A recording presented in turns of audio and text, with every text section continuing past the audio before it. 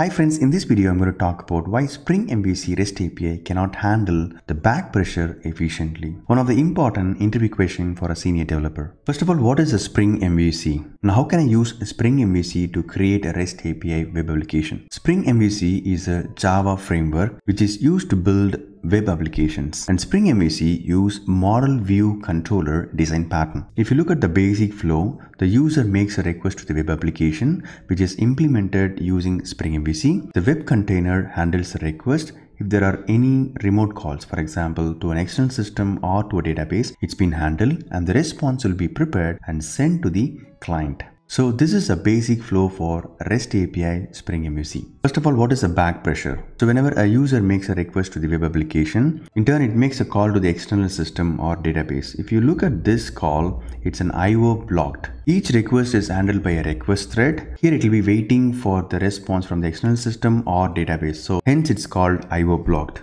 We don't know when the response will come because it depends on the availability and the network. To summarize, the request thread will be blocked to get the response from the external system or the database. So what is a back pressure? For example, this external system can handle only 50 requests per second, and then this system can handle 100 requests per second. So the number of users are increasing, the request is also increasing. So what happens, since it's a synchronous call and it's waiting for the response for the IO blocked calls, so the back pressure will be built here because the number of threads is more here and the number of threads to handle in the external system is less. So when the request to the system is growing, the back pressure will be built. And this is a critical situation. And this whole scenario is called as back pressure. Let's see another example. The server A makes 100 requests to server B, and whereas server C can handle only 75 requests. So here a back pressure will be built since server B cannot handle more requests and it will be a problem. So this is called as back pressure. So now we know the basic definition of back pressure. But how do we solve it? To solve the back pressure, as far as I know, there are two solutions. One is auto scaling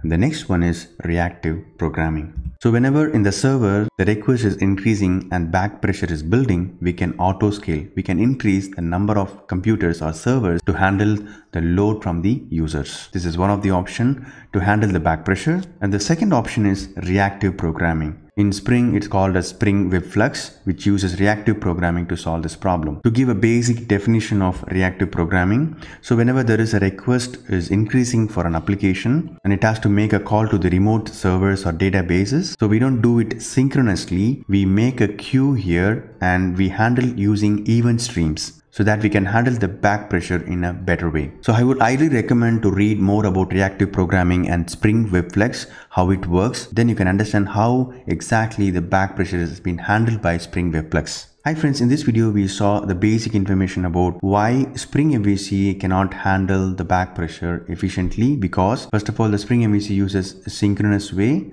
meaning each request will be handled by a thread, and if there is any IO blocked, this thread will be waiting, hence there will be a back pressure built.